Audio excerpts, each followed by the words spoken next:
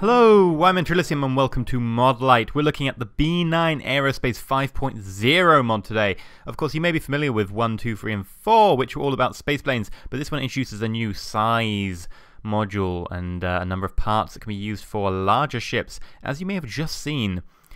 So let's go have a look straight at them. So let's just grab any old cockpit. Now, this is one of the B9 cockpits. It's folds out like that. It's basically meant to be like a supersonic plane. There you have to fold away the cockpit to be able to go that fast, just for sheer aerodynamic ability. Now, if we just have a quick look in structural, B9 puts all of the mods into structural, by the way. So, of course, your engine and stuff will still be under propulsion, but instead of having your fuel tanks under propulsion, your fuel tanks will end up under structural. So, the bread and butter of this mod is a very large piece of kit, this. And yes, Shift scroll out is very definitely most needed here. Now, if we right click on here, you can see all the options come up. So this is a gigantic piece of kit, and as you can see, we're currently at one of the corner nodes. Now, because it's got, as you can see, 9 nodes on the top, 9 nodes on the bottom, it can be a little bit difficult to get that sometimes perfect middle attachment like that. Now, if you want to make it a lot simpler for yourself, you can do so with this mod. Right click. Suddenly you see all these things, top, bottom, bottom. If I disable top 1, 2, 3, 4, all the way to 8, so I go through all of these, can make it very easy. Bam. Now, that's a great thing. I really do love that. That makes it much easier to be able to try and get these tricky nodes. And you can do the same with the bottom. Now, you may wonder, well, what's the point in this? What does it do? It's just, you know, a 130-ton heavy object currently. Well, next tank setup and previous tank setup. So instead of having to have the same part just with different fuel setups in them, the B9 mod allows you to just do this. And suddenly you have an LFO tank with a lot of liquid fuel and oxidizer. If we go next again, back to structural. And there are a number of other ones that do that, and you can get ones that allow you to do it for things like RCS. So there we go, RCS. And you see the texture changes as well, just to indicate nothing, LFO, RCS. Capacitor. And the capacitor one is just a gigantic battery in effect, which you will need. So let's just get on to the first criticism since I'm up here. As you can see, I've used this cockpit to demonstrate the mod with. It is, of course, a B9 cockpit, and it comes from the Spaceplane part. You might be familiar with it. It's been in versions earlier. It's not new to this version. There aren't, unfortunately, however, any sized cockpits that really work with this. So this size is called the HX size. As you can see, HX4U Universal Module.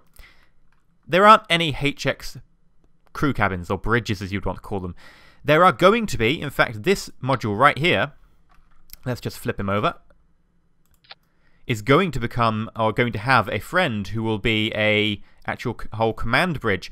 If you just imagine this with like a wraparound window along there, and then Kerbal sitting inside positions, a bit like, you know, like the bridge of the Enterprise or something.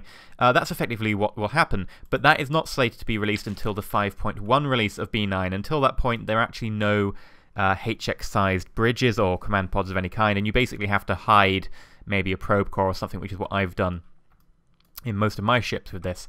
So that is one criticism, so let's just keep going. By the way, if you want insane amounts of power, you can do so.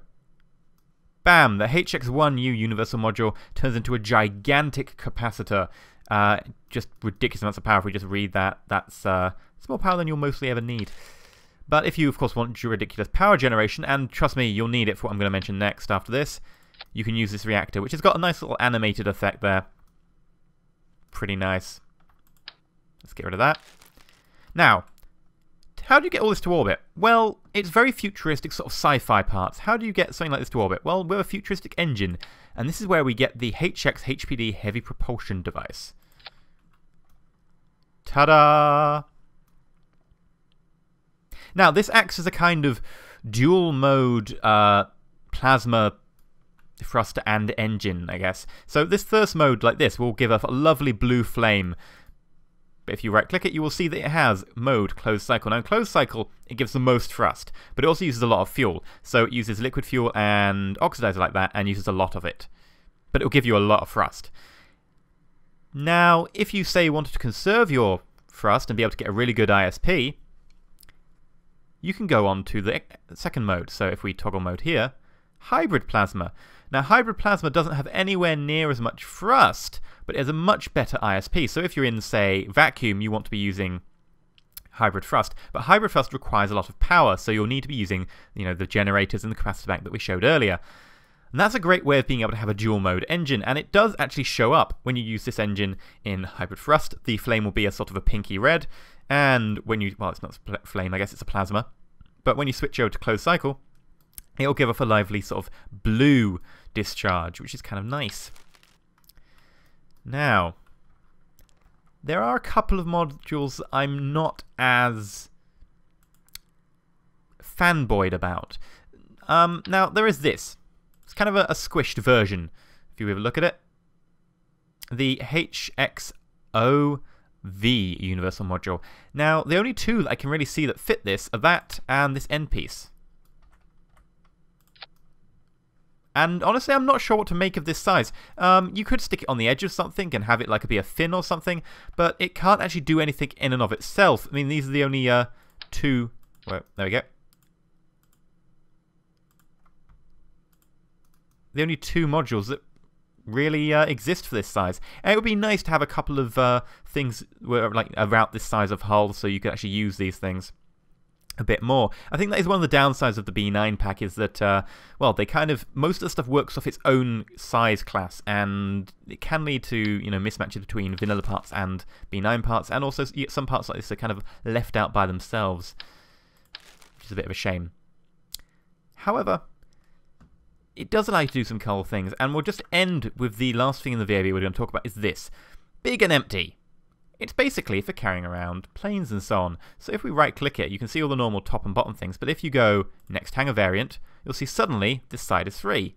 Next hangar variant, next hangar variant, next hangar variant, and you can get these easy-to-enter hangars for carrying space planes around. And of course, if you think the structural bars are in the way, you can go next support variant, next support variant, next support variant, and make it a lot easier. Suddenly, you can have a nice hangar that's easy to get in and out of, and you can, put a couple of these below it and switch them over to closed wall, and bam! Great place to store your space planes. Now let's go actually have a look at the stuff in the spaceplane hangar. A lot of that will be familiar to you, and some very small changes will be pretty damn cool and new. Here we go. Now, the HL cockpit. It's pretty damn awesome. Now let's show you this on a plane. Now this plane is new for this version of the B9 pack, the B9 HCDV Stapledon. Let's open that up. And bam. As you can see, it's a one hell of a big SSTO using the Sabre engines. Now these Sabre engines, those of you who do not know, it was a fairly prominent feature of the previous packs. They basically are Rapier engines, but they're kind of a little bit prettier, and you can get them in two sizes. So instead of being limited to the 1.25 meter part, you also have a 2.5 meter version, which is pretty badass. Now, if we go and have a look at this cockpit, it looks like a standard cockpit. If we launch it, however, and if we right-click the cockpit, you can see, we can do all the normal things like turning lights on. But if we go IVA, you can see we have a very detailed interior. Hello. Now, there's a lot of nice screens here and a few bars. Now, these bars, you can see there's an abort button there. That can use the abort system in your plane. So if you have an abort system built in, this will allow you to trigger that. You've also got bars for fuel and oxidizer and propellant, which will allow you to actually manage your fuel flow while you're in IVA. So basically, you could fly this entirely from IVA and it would work. So you can also do things like the gears, the brakes. So we turn the brakes on. Thank you for that. And, you can stop rolling forwards. If we turn that off, we'll start rolling forwards again. You can turn on your lights. And you can do everything, like turning on your SAS and your RCS from here. And also these screens. So if we turn the screen off, boop. But you can also do things like actually turning on a camera. And you can use a couple of the built-in cameras that are actually built into this cockpit. So if we just toggle between them, so camera plus, you'll see that we have a camera there and a camera below the nose. So let's just go on this one. And you can do a couple of things like zooming in and pitching up and down. So if we go zoom,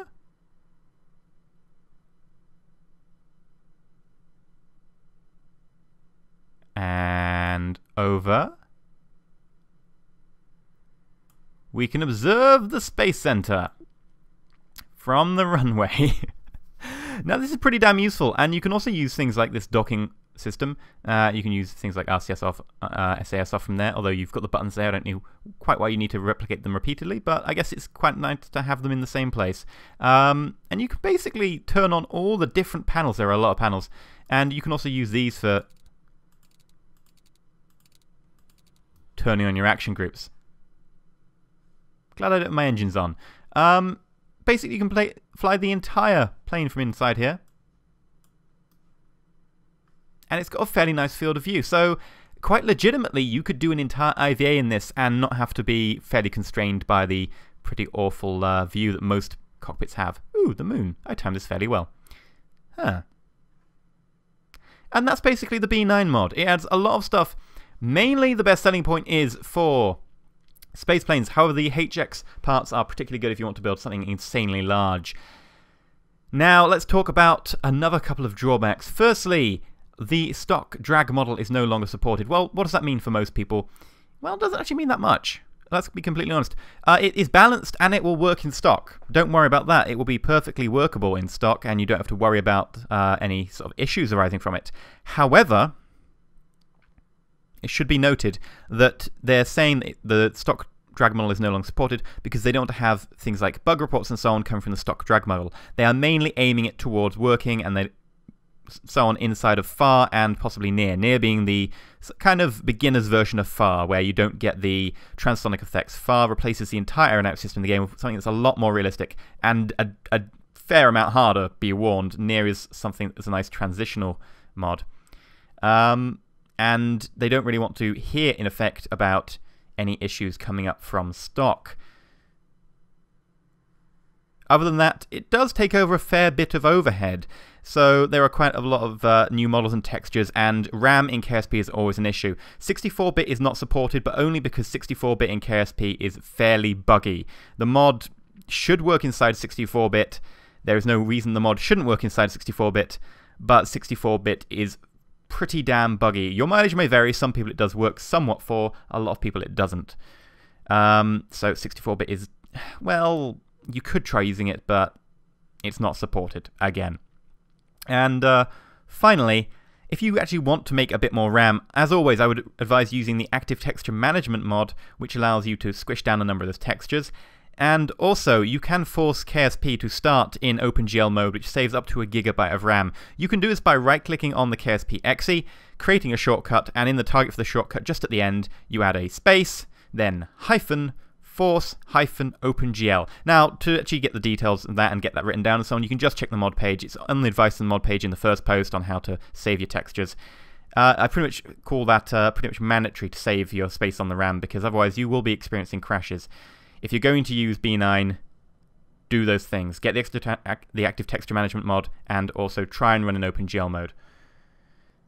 This has been B9 Aerospace 5.0. Of course, it does come with all the things pretty much from the earlier versions, but you will not be able to use them. There's a transitional period where you're going to have to switch over your parts to the new system, because the new system uses those toggleable parts. I'm going to call it there. I've been EnterElysium, and I'm going to leave you with a couple more shots of this beautiful carrier warship that you saw earlier. I hope you've enjoyed this episode. The mod link is down below, and if you want to find out where the weapons that are on that carrier are coming from, I also have a link down below to my BD Armory Modlight, which should answer those questions. I've been EnterElysium, and if you found the video interesting, please do like it. It really does help out a lot, and if you're not subscribed, please do consider subscribing. As always, stay shiny.